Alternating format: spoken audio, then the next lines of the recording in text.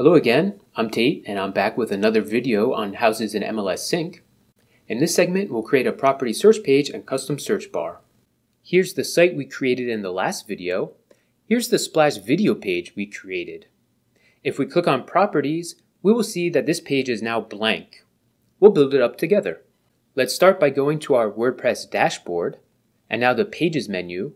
We want to edit our properties page and set the template as search results. Click Save. You can choose a different template here if you want. Now we can go to Theme Options and we will click on Search Results page. Here we have some options to format our page.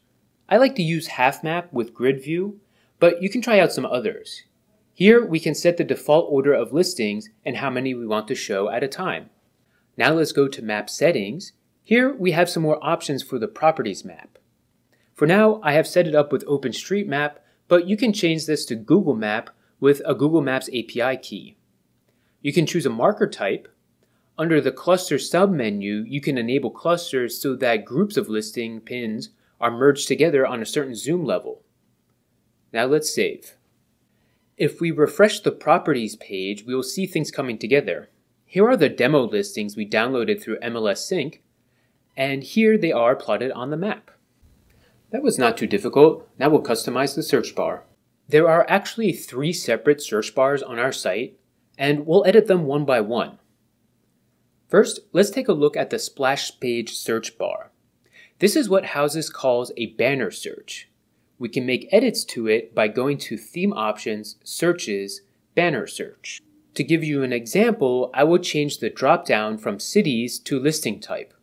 I'll enable tabs and add 2 tabs. Let's see how that looks. That looks good.